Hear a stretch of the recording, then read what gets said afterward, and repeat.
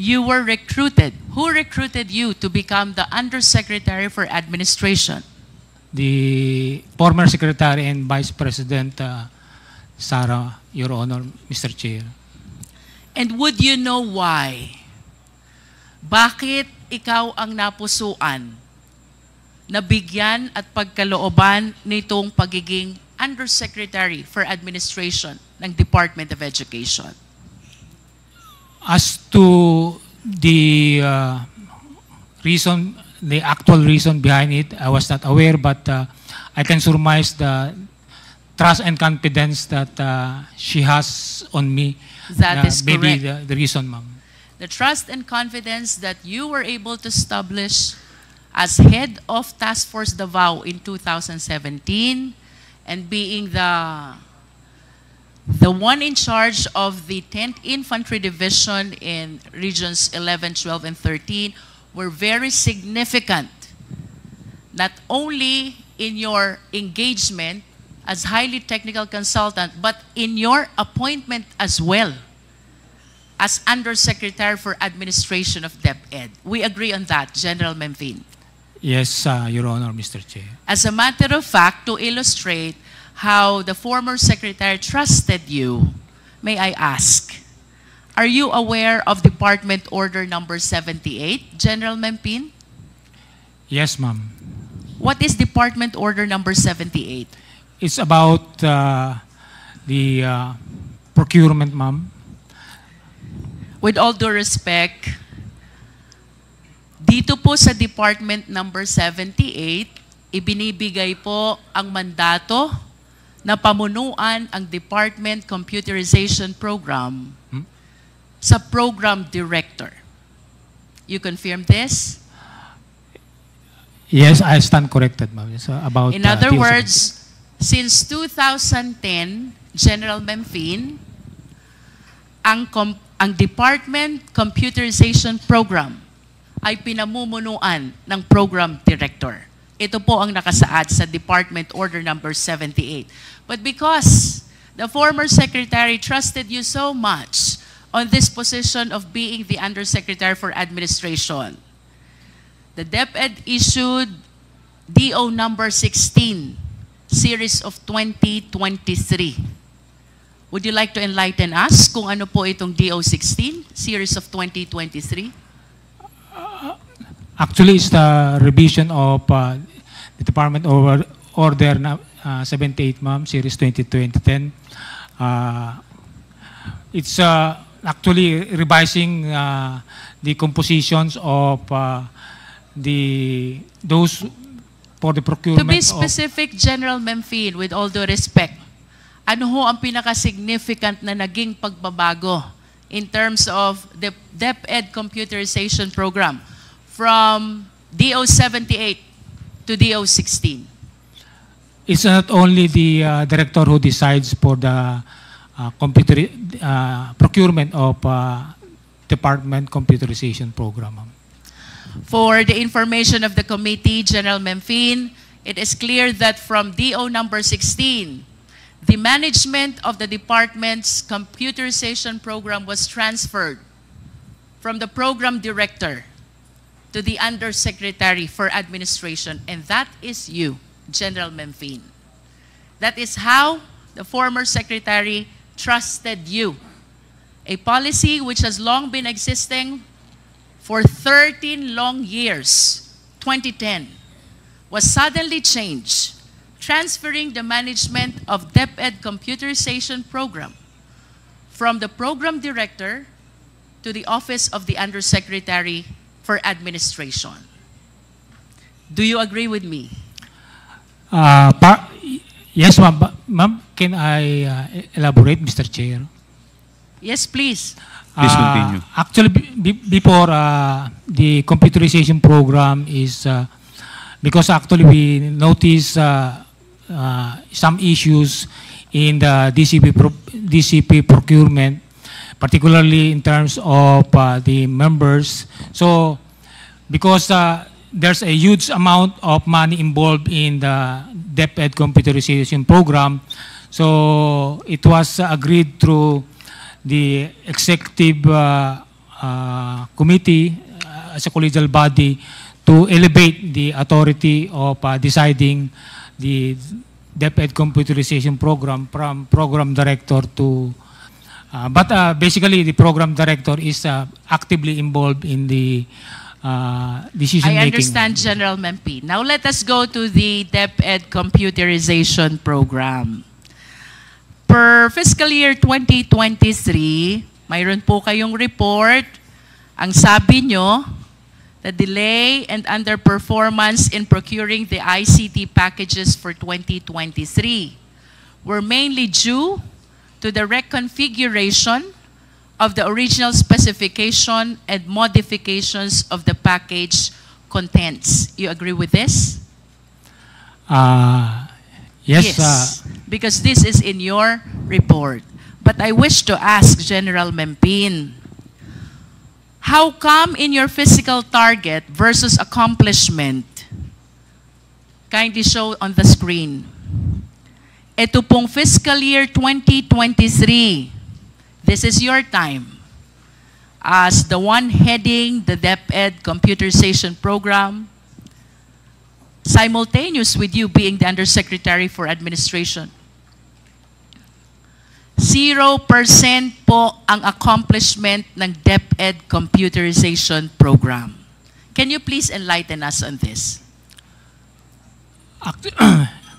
Actually, ma'am, nandito po yung director ng ICTS, but to give you insight on the performance, because ma'am, when we arrived in DepEd 2023, actually, it's still the 2022 DCP programs being processed because of the delay during the 2022 because of the change of the administration.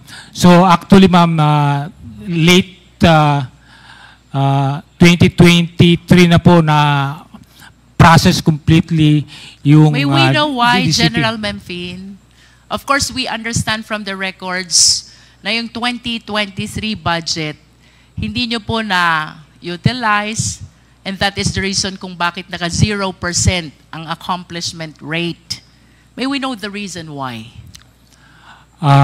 Because of the partly of the procurement process, because it has to go to the Bids and Awards Committee, and the members of the Bids and Awards Committee is still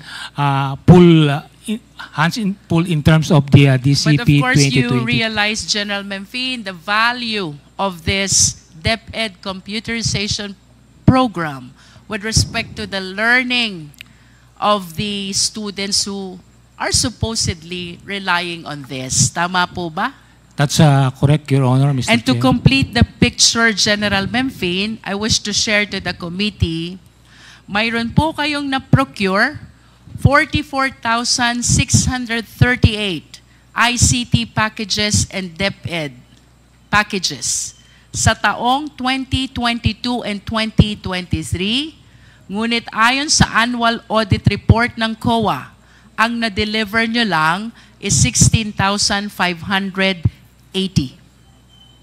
This is not even one half of what is supposed to be delivered. So to make it clear, General Memphin, na kapag procure po kayo ng 44,638 ICT packages, but per report of COA, ang delivered pa lang is 16,580, equivalent to 37% of the supposed accomplishment.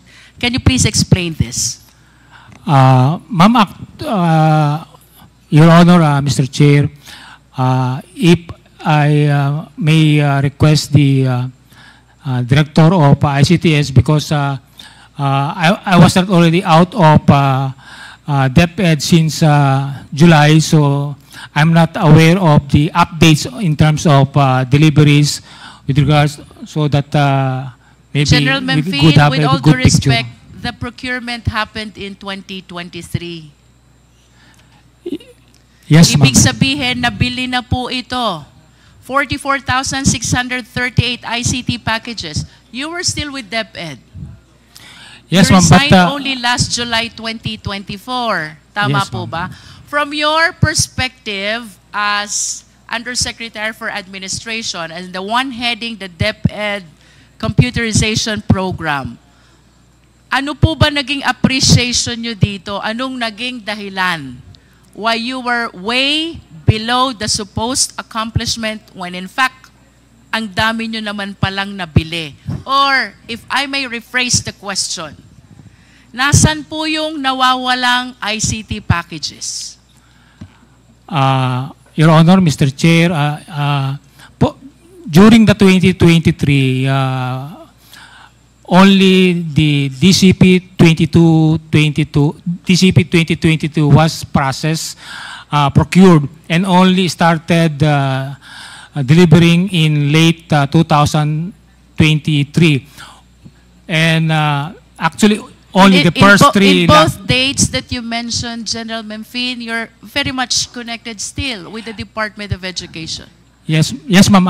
So I'm explaining that during the 2023, ma'am, the DCP 2022 is prioritized, so it's only being deliberated or processed in the procurement. And late of October, there were only 3 lots of DCP which were successfully bidded out, and 13 was Memphine, processed in 20. If I may interrupt, let's simplify the question. The 44,638 ICT packages were procured during that time. Only 16,000 were delivered.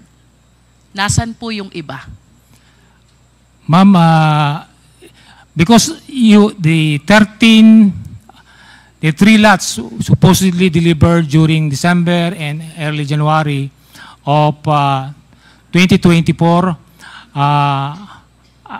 were subject to request for extension of some of the supplier, which we were not Mr. Chair, convinced. I lament that General Memphine could not give a clear and complete account of this 44,638.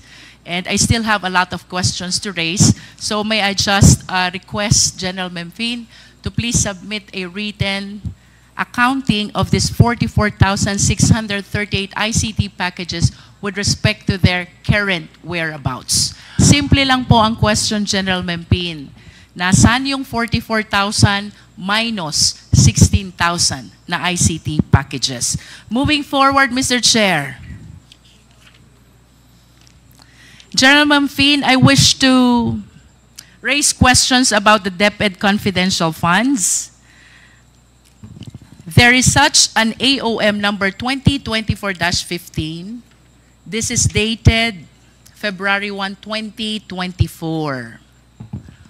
Out of the 150 million confidential funds that were given to DepEd, only 3 quarters were utilized. That is equivalent to 112.5 million. Are you aware of this, General Memphine? I just made aware during the hearing about the confidential fund because I was not directly involved in the. Okay, but at least you can confirm that in the General Appropriation Act of 2023, DepEd has 150 million budget for confidential fund. You're aware of that? Yes, ma'am, as member of the EXICO. And out of 150 million budget for confidential fund, only the first, the second, and the third quarter were utilized. That is equivalent to 112.5 million confidential fund. You're aware of that? I was made aware of that, Your Honor, Mr. Chair. And sometime in February 2024, nag-issue po si COA ng Audit Observation Memo. Ang sabi po dito, there is such a 75 million disallowance na na-justify po nila later on. And out of this 75 million, however, mayroong 15.54 million pertaining to rewards to informers na hindi pa rin po na-clear because of lack of the necessary supporting documents. Can you please enlighten us on this? Your Honor, Mr. Chair, I was not part of how the confidential fund is being utilized, so I was not aware of the discrepancy, Your Honor, Mr. Chair. I understand. Nevertheless, General Memphine, having spent a long years of career in the military, of course you are aware about what confidential fund is. Yes, Your Honor, Mr. Chair. Can you please enlighten us? What do you understand about confidential fund? Confidential funds are funds allocated for the certain units or organizations for its security, maybe, and other in the furtherance of its mandate, particularly those who cannot be gathered through the regular means of acquiring, for example, information. And how will you differentiate confidential fund from intelligence fund? Your Honor, Mr. Chair, in my opinion, intelligence fund are specifically have program being, although it's not being elaborated, but it has go to the programs of organization, for example, the law enforcement unit, the armed forces, and even the LGUs, while confidential fund has more on flexibility, but as we discussed, there is certain protocol SOPs being followed under the JMC 2015-01, ma'am. To recap what you said, General Memphine, and please agree with me if I am correct, no? Both have a purpose of addressing the safety and security of the nation. Tama po ba? Yes, Your Honor. However, confidential fund is given to civilian offices. Tama? Yes, Your Honor. While intelligence fund is given to military offices. Tama po ba? Military and other law enforcement Yes. units, ma'am. In other words, they have the same purpose, confidential and intelligence fund. That is to take care of the national safety and security. However, magkaibang opisina ang gumagamit. Kapag confidential fund, it is given to civilian offices, at kapag intelligence fund, military, and like what you said, law enforcement offices. Tama, General Memphine? Yes, Your Honor, Mr. Chair. But we have to share also that under Republic Act 7160, the Local Government Code, the LGUs are given confidential fund as well. They're authorized to have and utilize confidential fund.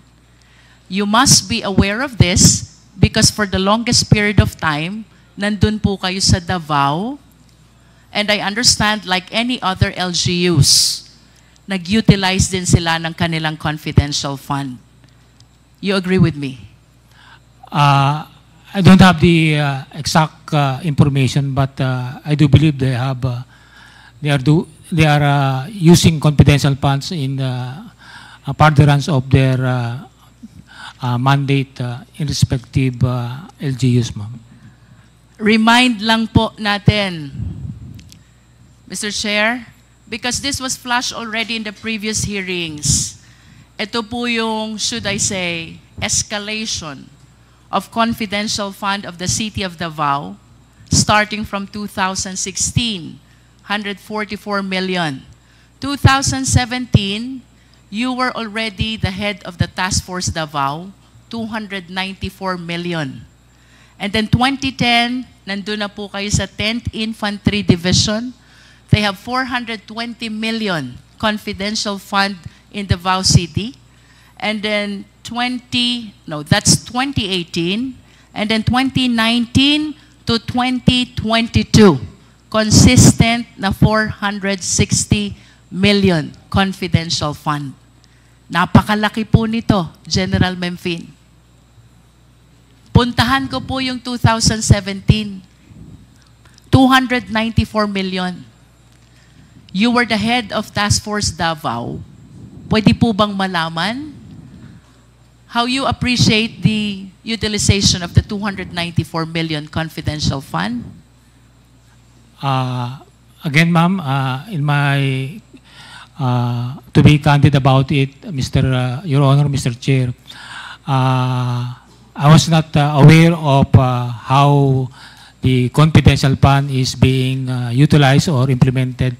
But I just wanted to report to the body that the LGU of Davao, even before and after my term, is being supported in terms of logistics, meaning our vehicles, the maintenance of vehicles are coming from the LGU, and if there are major activities like gathering, like Kadayawan, Araw ng Davao, all the security elements involved in the securing Davao City and its major events, the LGU is providing support in terms of meals and logistics, meaning fuel to our vehicles, ma'am. In other words, General Memphine, all the activities that you raised earlier, collaboration with the Muslim communities, information dissemination, meetings with other intelligence units, collaboration with different sectors, presence of patrols, and coordination with other professionals. These are the activities which were supported by that 294 million in 2017. I have no idea, but because aside from Task Force Davao, there are also members of the Joint Task Force Haribon. At least, those activities were part of the expenditures of the 294 million in 2017. Do you agree? I believe so, ma'am, but I'm not 100% sure. Thank you. Now let us go to AOM 2024-15. Ito po yung na-mention ko kanina, General Memphine, na merong disallowance na 75 million. Out of 75 million, the basis of the disallowance of 15.54 million is the lack of supporting documents for payment of rewards. Reward to informers. And in response to the AOM, nakatanggap po ang COA ng certification galing sa 4 na AFP officers. 1 is Colonel Moransing, 2 is Lieutenant Colonel Sangdaan, 3 is Colonel Panopio, and 4 is Major General Bahaw.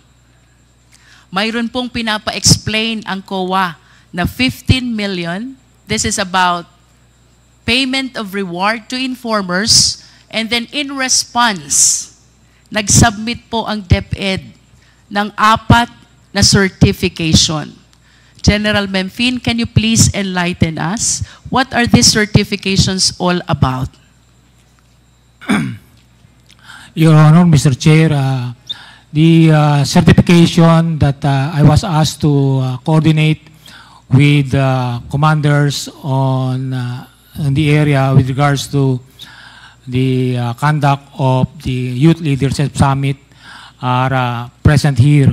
And I was just asked to get the feedback from these units of the Army in particular of how they conduct the Youth Leadership Summit in their respective area and how effective it in securing or ensuring that these student, out of school youth, and even indigenous peoples, youth of of indigenous peoples are protected, no?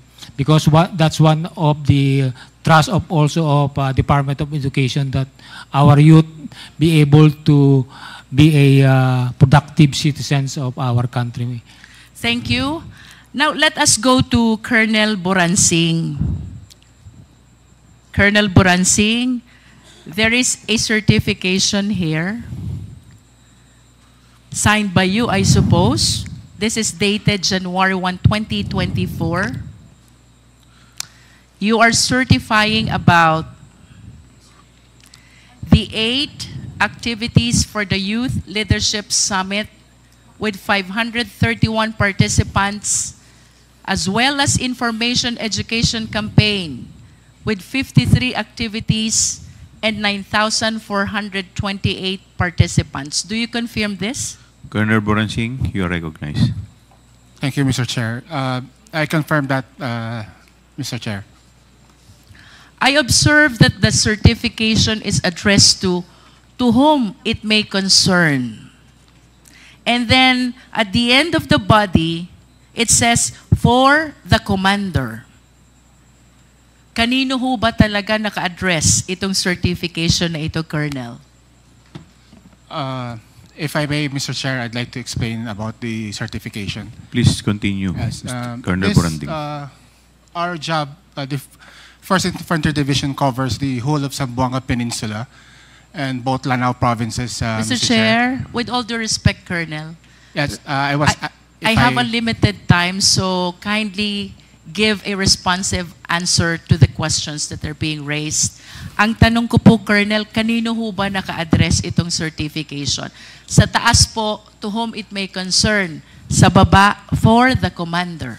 Yes, Mr. Chair, this was asked by the DepEd, and this is our standard format for May all. we know who in particular in DepEd asked for this certification?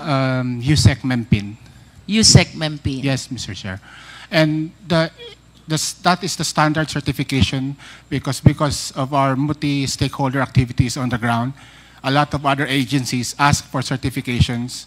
Like, for instance, during the Youth Leadership Summits, we get a lot of lectures from other agencies, and they ask certifications. So this is our standard certifications we issued to all agencies who ask for it.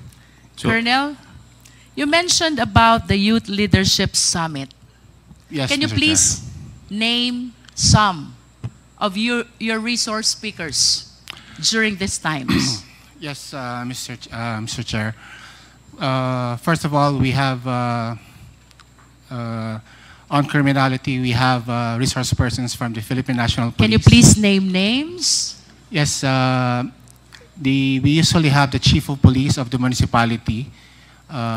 Please be specific, Colonel. Okay, ma'am. So the ones that conducted the Youth Leadership Summit, ma'am, are line units, infantry battalions under us. So Kindly we have, give names, please. yes, the Chief of Police. For example, Mr. Chair, if I may, the Youth Leadership Summit, August 7 to 9 August 2023, conducted in Barangay Poblacion, Madaya, Maging Lanao del Sur. Mr. Chair, there are 8 Youth Leadership Summit, so at the very least, I'm expecting 8 names who were the resource speakers during that time. Yes, ma'am. If I may continue to read it, ma'am, it's in the report. Kindly limit the answer, Please Colonel, continue, to the Colonel. question. So Boransing. we have the Municipal Mayor of Masio, Lanao del Sur. We have also, Do you have the date also? Can you please cite the date also? yes, ma'am, as I earlier said. Date of YLS and then the resource speaker. Yes, ma'am. As I earlier said, this one is August 7 to 9, 2023. The venue was in Maging, Lanao del Sur. So we have Staff Sergeant Bacquiao, Lieutenant Colonel Miondas. We have Private De La Rosa, Lieutenant Colonel So how Siar. many resource speakers do you have for every Youth Leadership Summit? It depends on the commanders. For instance, in local terrorist groups, where in Lanao, it can range anywhere from 5 to 10. Is that the first, the one dated August? That's your first YSL? YLS. YLS. For 2023, the first one was in May. It was in Zamboanga del Sur province. 2023, the first one was May. Yes. And then? Then we have the second one is 16 June 2023. This was in Lanao del Sur, the municipality of Bubong. And then the third? We have July 26 for the 44th Infantry Battalion in Cabasalan, Zamboanga, Sibugay Province, Mr. Chair. Then we fifth? have July 29 in the Digkilaan National High School, Iligan City. Sixth? Then on September 29, we have in Barangay Pugan, Concepcion, Misamis Occidental. Then December 12, we had in Barangay D1, Dipolog City, Zamboanga del Norte. And as I earlier mentioned, another one in Zamboanga del Sur, this time in Dumingag municipality, ma'am. So those are 8 that were conducted in the various areas. Mr. Chair, with the manifestation of Colonel Buransing, I respectfully move that we issue subpoena duces tecum to the head of the schools. Are they schools? No, ma'am. Not all of them are schools. One is Digkalaan. So what are they if they are not schools? Like for instance, the first one last May was conducted in a barangay, in a sitio, ma'am. So Mr. Chair, I am moving for the issuance of subpoena duces tecum either to head of the school or barangay, which became the recipient of the Youth Leadership Summit conducted by Colonel Buransing. Yes, ma'am. Now let's go to... There's a motion by Honorable Congressman Luistro to issue a subpoena duces tecum to the head of school or barangay, Second, Mr. Chair. subject to the YLS. Youth Leadership Summit conducted by Colonel Buransing. Is there any Second, Mr. Chair. Duly seconded by Honorable Flores. Is there any objection? Hearing none, the motion is carried. May we request as well, Mr. Chair, that the documents in the possession of Colonel Buransing, which I believe pertains to the Youth Leadership Summit, be submitted to the committee? Mr. Chair, according to the Freedom of Information Act, since these are confidential, we can share it, but if we follow the Act, the Philippine Army or the General Headquarters Armed Forces would like to ask a written request from the committee, which is according to the Freedom of Information Act. Then we will provide. COMSEC is requested to draft a letter Thank you, Mr. Chair. as requested by Colonel Buransing. Please continue, Congressman Luistro. Mr. Chair, I wish to direct the next question to Lieutenant Sangdaan. Lieutenant, kindly occupy one of the seats.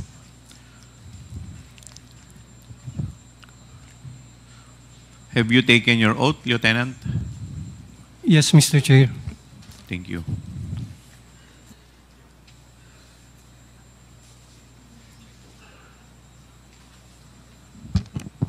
Lieutenant Sangdaan, I have here a certification which bears your signature, I suppose. This is about the 22 activities for the Youth Leadership Summit and 49 activities for the Information Education Campaign.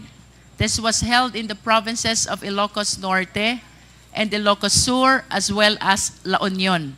Do you confirm this certification?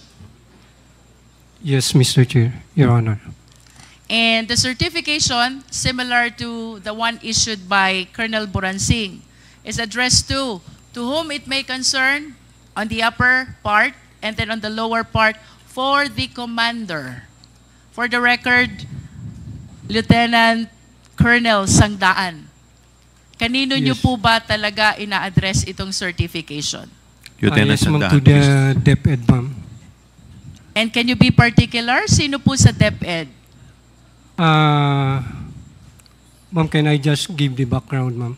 That was the instruction of I- my commander, and according to my commander, it was Major General Mempin who Okay, requested. you it. answered the question already. Yes, ma'am. And similar to the questions which I raised to Colonel Buransing, do Yes, you ma'am. have also some documents with you which Ma- can provide details about the recipient of this 22 Youth Leadership Summit? Ma'am, right now, ma'am, I don't have the documents because I am no longer with the 5th Infantry Division, ma'am. I'm already reassigned to GHQ. But Let- I assure you, ma'am, that You can there are produce. documents in You can the 5th produce. Infantry. Yes, ma'am. Okay.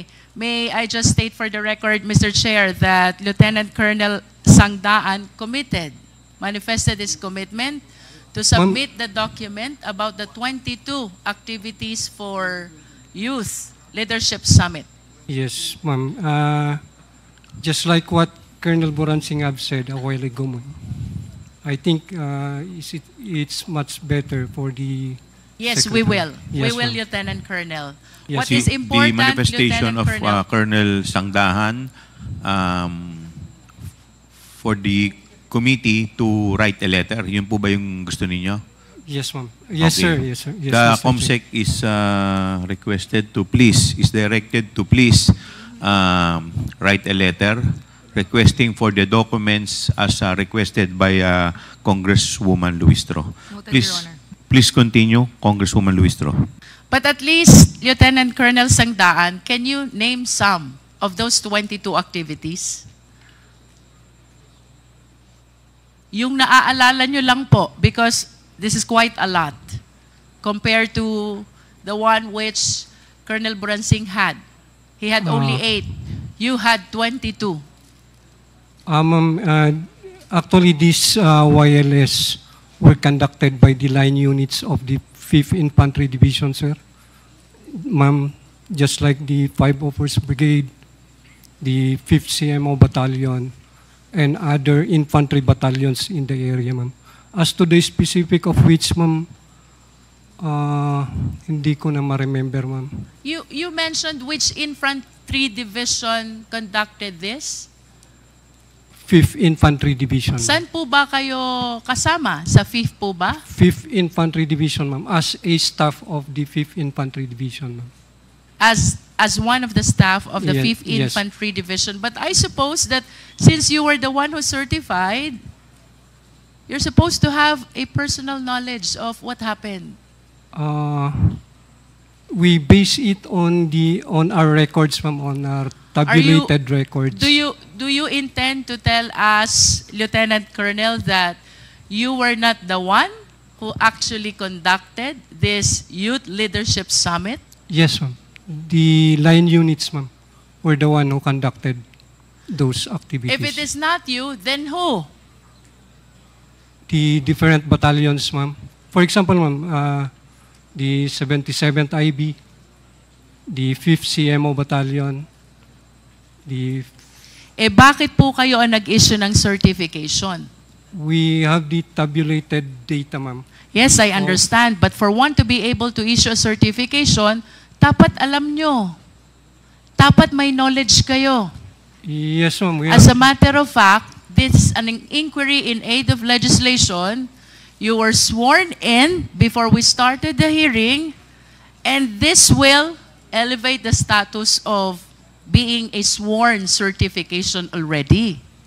yes, ma'am. Bakit po kayo nag-issue ng certification kung wala kayong personal knowledge?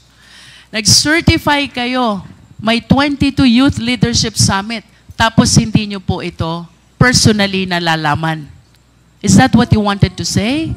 We have personal knowledge, ma'am, because we have it in our data, ma'am, that the different line units. You are aware of the data only, Oh, sir, that are but different. not of the occurrence. Magkaiba po yun. Ganon din, ma'am, sa occurrence, ma'am. You are That aware of the occurrence as well. Yes, ma'am, that it was really conducted. Okay, balikan po ulit natin yung question ko. Name some of the Youth Leadership Summit that you conducted, if you are aware of the occurrence. Just like in San Mariano, Isabela, ma'am, we have conducted the YLS there, Barangay po iyan, municipal, ma'am. municipal. Ang recipient po natin, sino? Sino pong audience nyo doon? Sino pong participants? The youth from the municipality of San Mariano, there were participants from the students in San Mariano, and even out of school youth. Okay. Any Yes, ma'am. other? Any other YLS that you can recall? As reported by line units, ma'am, also in Baguio City, You are basing your testimony, Lieutenant Colonel, on the report. Tama po ba? Yes, That's what ma'am. you said. yes, ma'am. And this will only mean that you are not aware of the occurrence. If the statement that you're giving to us is based on the report and not on the personal knowledge of the occurrence, then you have no personal knowledge of how it happened. I'm aware, ma'am, that it You was are really aware of the conducted. data, you Yes, are ma'am. aware that it happened, but you were not personally there. Yes, yes, You ma'am. did not participate. Yes, ma'am. We only provided some speakers as requested by the concerned unit. How about this 22 that you mentioned in your certification? Ito ba na-attendan mo lahat? No, ma'am. Honestly, ma'am, no. Ilan out of 22 ang na-attendan mo, Lieutenant Colonel? I think only in San Mariano, ma'am. Only in San Mariano. Ma'am, can I give a background on... Kawa, may I just make a manifestation? How can you validate an accomplishment report with a certification? The signatory has no personal knowledge of what happened. Lieutenant Colonel was able to attend only 1 out of 22 Youth Leadership Summit. And this is okay with COA? I'm sorry, but I do not understand. Colonel Buransing, if I may call you again, yun pong 8, ilan ang na-attendan nyo doon? Colonel Boransing.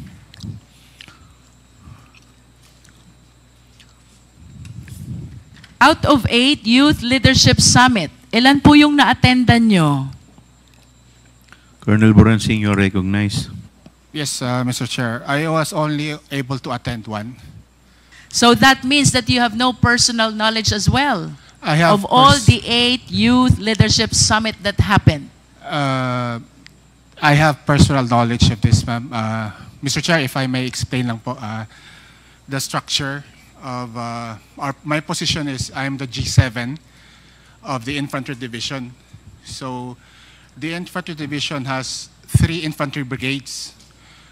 They control 3, one has 4 provinces, the other has 1 province, and the other brigade has 1 province. So I am in charge of supervising. I am the Civil Military Operations Officer, Mr. Chair. So I closely monitor, we all closely monitor the program of the Youth Leadership Summit to ensure that it is multi-stakeholder and it fits the objectives of the program. So we have personal knowledge. We can't go around in each barangay, but they have, since we used budget from the Philippine Army, we have after-activity reports, fund utilization reports, pictures, and documentations. And we have to ensure this because we have a yearly inspection from higher headquarters. So we may not have been there, but we have personal knowledge. We are the program managers of this. You mentioned a while ago, Colonel Boransing, Yes. you were Madam. using the fund of the Philippine Army. Uh, You confirm Yes. that? yes, Mr. Are you sure? Yes, sir. Yes, Mr. Chair. For the 8 YLS Yes, that Mr. were Chair. conducted, you used the fund of the Philippine Army. For our participants, we used the Philippine Army. For the students, they used the local government unit funds, Mr. Chair. Okay, that is clear. Mr. Chair, I just wish to manifest the statement of Colonel Boransing that during the Youth Leadership Summit, for the military, they are using their military fund, and for the children or the youth, they are using the LGU fund. Mr. Chair, if I may. Please continue. Yes. They use some use the provincial local government funds, and the municipalities. Some delegates also are using the municipal LGU funds. And for the participants from the other stakeholders, from DepEd, from BIDEA, from the police, of course, they use their own funds. So it's really a multi-stakeholder. In other youth words, fund. Mr. Chair, a lot of offices and agencies are using their respective funds for intelligence in conducting the Youth Leadership Summit. This is your statement, Colonel Boransing. I didn't say intelligence funds, ma'am. What I said was, like for instance, for their billeting, for the hotel, they have to pay from their own agency funds. For their food, they have to pay po. What is clear, there are different offices Involved. who in this. shoulder their respective expenses Yes, Mr. for the Chair. purpose of Youth Leadership Summit. Yes, Tama? Mr. Chair, yes. In other words, it is not only the DepEd Yes, Mr. Chair. who spends its confidential fund. I have no knowledge of what their source of funding is. But in as far as you are concerned, kanya-kanyang gastos ang KKB. iba't ibang opisina. KKP po. And for the children, the youth, you said it is being shouldered by the LGU. Tama? Yes, Mr. Chair. Thank you, Colonel. May we request Lieutenant Colonel Panopio? Colonel Panopio, you are recognized. Good afternoon, Mr. Chairman, Your Honor. Colonel, I have with me another certification bearing the signature of Magtanggol Panopio. Is this your signature? Yes, Your Honor, Mr. Chairman. On this certification, you certified 205 youth students from different schools. 3 youth leadership summits held in the provinces of Bulacan, Nueva Ecija, and Zambales. You confirm this? Yes, Mr. Chairman, Your Honor. And similar to my question to Colonel Boransing and the other Lieutenant Colonel, nakalagay po sa certification nyo, to whom it may concern, to sa taas, sa baba, for the commander. Kanino po ba talaga naka-address itong certification nyo? This is addressed to DepEd, ma'am. May I explain for the commander, ma'am? And can you please kindly be particular, who in DepEd? Ang dami po nila sa DepEd. Sino po sa DepEd ang kausap nyo when you submitted this certification? Yusek Nolasco Bempin, ma'am. That's Yusek Mempin. Okay. And can you please substantiate as well the 3 youth leadership summit that you conducted in your province? Ikaw ba nakaparticipate dito? Your Honor, Mr. Chairman, hindi po kami nag-participate specifically because as a staff, we are just supervising and monitoring the activities of the Youth Leadership Summit. So because- similar to Colonel Boransing, you are just aware of the occurrence, but you were not part of the event. Yes, Your Honor, Mr. Chairman. And with respect to the expenditures for similar programs, would you confirm the statement of Colonel Buransing na Yes, ang Your Honor. mga opisinang participants ay kanya-kanya ng gastos? Yes, Your Honor, Mr. Chairman. And with respect to the participating children and students thereat, tama po ba yung sinabi ni Colonel Buransing, LGU ang sumusuporta sa expenses nila? Yes, Your Honor, Mr. Chairman. Are you sure? Yes, Your Honor, Mr. Chairman.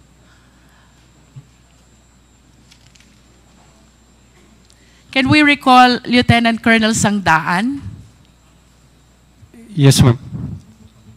Lieutenant Colonel, tanungin ko lang po yung pagdating sa expenditure. Do you confirm the statement of Colonel Buransing? Kanya-kanya ng gastos lahat ng opisina. Yes, ma'am. Yes, ma'am. And with respect to the children and the youth, it is the LGU The who support the expenses. Yes, ma'am, through their POPs plan, ma'am. Thank you. Mr. Chair, I am done with Lieutenant Colonel Panopio.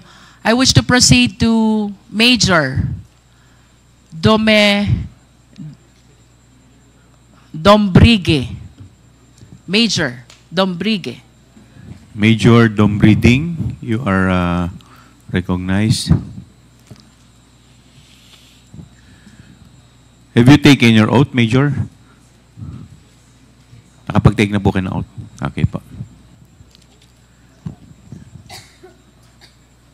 Major, meron po kayo ditong submission prepared by you, certified by Lieutenant Colonel Panopio.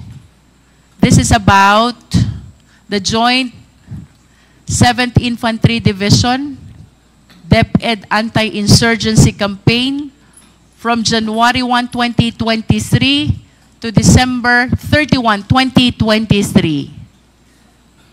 Do you confirm, Major, na ang sinertify niyo po dito ay 313 insurgency awareness and 166 posted social media products?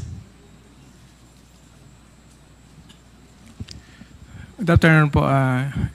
Yes, ma'am, Mr. Chair. Through that data was based on the reports of our line units. Ang kasama po dito, Brigada Eskwela, insurgency awareness, environmental protection, shared and posted social media products. And then you also have number of health-related activities. Ang dami po nito, Major. Tanong, saan po nang gagaling yung pondong ginagamit nyo for all of this? Ma'am, most of that funds was under the POPs on the APB of our line units. Ano po yung POPs? Please enlighten us. Projects, activities, and programs po. And can you please tell us which agency is this? In particular, ma'am, is the Philippine Army in collaborations with our partner stakeholders on the ground. In other words, similar to the statement of the 3 prior officers, yung mga activities nyo, ang gumagastos is the Armed Forces of the Philippines. Tama po ba? Yes, ma'am, Your Honor. And as far as your counterpart is concerned, tama po? Opo, ma'am. At paano nyo po ba ginagawa itong anti-insurgency awareness? Ma'am, Your Honor, in partnership with the different schools and local government units, our line units is conducting intensified information awareness drives on security awareness, ma'am. How about the social media posts? Paano nyo po ba ginagawa to? Utilizing the social media platforms of our infantry divisions and our line units, ma'am, we cross-post social media products of the AFP units and to include, ma'am, the other agency social media products. Rough estimate lang po, Major. Sa tingin nyo po, itong mga reported activities nyo na to, total of 9,712, the activities I mentioned earlier. If you're aware, mga magkano po ang nagastos na pondo ng AFP dito? Ma'am, with that figure, the number of anti-insurgency flyers distributed, a very minimal expenses lang po dahil printed flyers lang po ito dun with the bond paper po. You're saying minimal. You're saying minimal. Minimal expense. You said that? Yes, ma'am. And it will no way reach 15 million. Tama? Hindi po, ma'am. Hindi. Hindi po. No way. No way. Thank you. Mr. Chair, gusto ko pong balikan si General Mempin. General Mempin, you are I'm about to recognized. wrap up, Mr. Chair. Yes, Your Honor, Mr. Chair. General, kanina po sabi nyo, hindi nyo alam yung confidential fund. Yeah, You that's still correct. confirm that? That's correct, Your Honor, Mr. But I Chair. hope you understand that the certifications which I confirm from the AFP officers, the 4 of them, pertains to the expenditure of 15 million taken from the confidential fund. And according to them, those certifications were required by you. Your Honor, Mr. Chair, actually I was asked by the officer of the Secretary to ask for certification coming from these units. But it is clear to them or even to me that no funds are involved, meaning no funds released to these units. What the Office of the Secretary is wanted to know is the product or the result of the collaboration of various stakeholders, including DepEd, with regards to our youth. So it is clear, ma'am, that DepEd has not released any single centavo to the conduct of wireless to the units mentioned, ma'am, Your Honor, and Mr. Chair. If you are saying, General Mempin, na walang nirelease na pondo ang DepEd dito po sa Youth Leadership Summits, saan po ginastos yung 15 million? That's, Your Honor, Mr. Chair, that was, I was not aware of it because the task given to me is just to coordinate because to be candid about it, the commanders of Colonel Buransing, Colonel Panopio, and Lieutenant Colonel Sangdaan are my former colleagues or classmates in the Philippine Military Academy. Mr. Chair, I wish to ask the COA, Attorney Camora, tama ba ang understanding ko? Sa AOM, may disallowance na 75 million. Out of 75 million, you are asking for supporting documents of the 15 million which were paid as rewards to informers. Attorney Camora, you are recognized. Yes, Mr. Chair. And in response to that supporting documents, the DepEd submitted these certifications about the Youth Leadership Summit. Tama ba? Yes, Mr. Chair. In other words, these certifications submitted by the AFP officers are being used as justification for the 15 million utilization paid as reward to informers. Tama po ba? Yes, Mr. Chair. General Mempin, your statement is completely contradictory to the stand and position of COA. Your Honor, Mr. Chair, as I previously mentioned, the only task given to me is to coordinate to my colleagues in the active service of the Philippine Army to have a report on the conduct of Youth Leadership Summit. But as to the utilization or disbursement of 15 million payment to informers, I was not made aware of it, and I have no knowledge that this certification is for the payment of informers. Your Honor and Mr. Chair. General Mempin, I understand we also have Major General Bahaw. You have a letter here, General Bahaw. This is about the 9 Youth Leadership Summits. Kanino nyo po ito in-address? Good morning, ma'am. Good morning, Mr. Chair. May I be recognized? Major General Bahaw, you're recognized. Thank you, Mr. Chair. Ma'am, I addressed the letter to Yusek Nolasco Mempin po, updating him of the YLS conducted in my division then. And similar to the questions that were propounded to the 3 other AFP officers, kapag ho ba nagwa-YLS kayo, sinong gumagastos? Ma'am, sari-sariling agency po na nagpa-participate dito ang gumagastos. Sa amin po, more on facilitation and security, kami po ang gumagastos sa sarili naming mga tropa. And with respect to the children and the youth who are the participants, do you confirm what they said already? LGU ang gumagastos? Yes, ma'am. At kanina po sinabi din ni General Mempin, balikan ko si General Mempin, sabi niyo po, General, wala talagang gastos ang DepEd dito? To be clear, that kanina. because as I was asked if the confidential funds is used for the conduct of YLS, so it's clear that no funds is downloaded or given to the Philippine Army for the use of the conduct of YLS, but if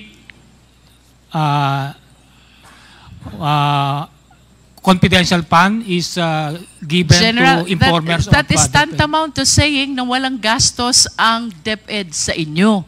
When you said that they did not or DepEd did not download any fund to the military. Tama? That's correct, Your So, Honor. and what you wanted to say, walang ginastos ang DepEd sa taga-military when it comes to the Youth Leadership Summit. Do you confirm that? That's, I confirm that's correct, Your Honor, Mr. Chair. Mr. Chair, I am very much surprised, but let me wrap up and make this manifestation before I yield to the other members of the committee. While we believe that these certifications were submitted to justify the 15 million that were allegedly paid as reward to informers, now all the officers from the AFP, that includes General Mempin, the USEC for Administration, are stating that the DepEd did not utilize any of its confidential fund in support of the Youth Leadership Summit. These statements, Mr. Chair, are completely contradictory to what DepEd has made the COA believe in the submission of all these certifications. Mr. Chair, to proceed, let us all be reminded, ito pong confidential fund na ito, pera ng taong bayan. We, all of us, are accountable to the Filipino citizens.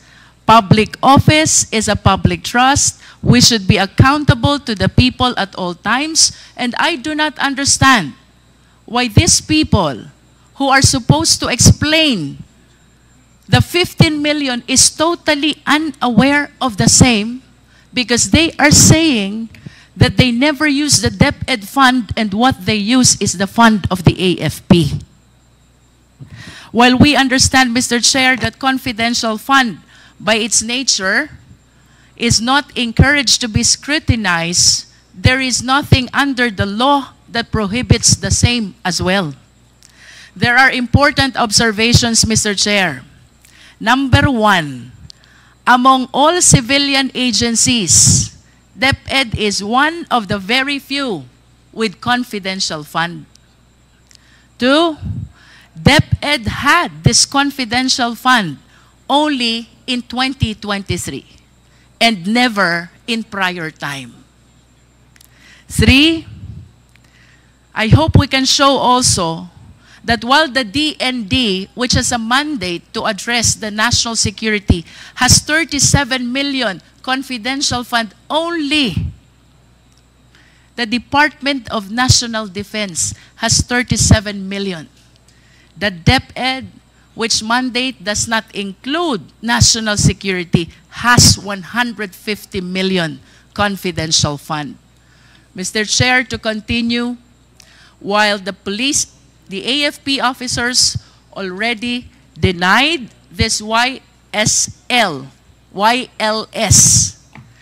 having been supported by DepEd, 15.54 million po ang amount that the DepEd is trying to justify in making use of the certifications that were submitted by the AFP. Number 5, Mr. Chair, prior to 2016, pag ang pinag-usapan po natin ay Youth Leadership Summit, it is the AFP who leads and they just coordinate with DepEd. But on the report that was given by COA, it seems to appear that the one leading the Youth Leadership Summit is the DepEd in coordination with AFP. Paligtad po ito. Number 6, Mr. Chair, I do not want to preempt any conclusion. However, Mr. Chair, General Mempin spent 2017 to 2023 of his AFP career in Davao City and Davao region. During this time, the former president is the president and our vice president is the mayor. During those time, Mr. Chair, Davao City, while it is authorized to have and to utilize confidential fund, I believe has one of the highest confidential fund among the LGUs in the entire country. I hope the Secretariat can produce the data. I wish to ask, Mr. Chair, ito bang lahat ng ito ay coincidences? Given this observation, let us all be reminded that the leeway that is being given to confidential fund is to be able to address a very important concern, and that is national security of the country. No more, no less. The procurement and the liquidation were made liberal in recognition of the significance of the purpose of the confidential fund. However, Mr. Chair, if there are glaring indications of irregularity already, as those that we have mentioned, plus the admission of the AFP, is it not that COA should address its mandate of making sure that all receipts and all expenditures are duly accounted for the Filipino people? Question number 1, since when has irregularity in confidential fund been happening? 2, what has COA done so far with respect to its accounting rules in order to address the irregularity? And 3, will COA simply brush aside these irregularities, especially with the admission of the AFP that they were the one who spent for the 15 million Youth Leadership Summit and not the Department of Education? Let us remember, regardless of which office in the government we belong, public trust always carries accountability. to tone down the mood of our investigation. At para mas maintindihan po ako ng mga tao, mayroon hong prominent na line sa pelikulang Star Wars. Ang sabi, comes with great power is great responsibility. If you translate this to constitutional language, let us all be reminded, public office is a public trust. The trust that is given to us by the people carries with it due accountability. Mr. Chair, it was clearly established that the certification issued by the AFP was used by DepEd to justify the payment of reward to informers. I just want to have this last question for the AFP. When you issued the certification, were you aware that this will be used to justify the 15 million payment of rewards by the DepEd?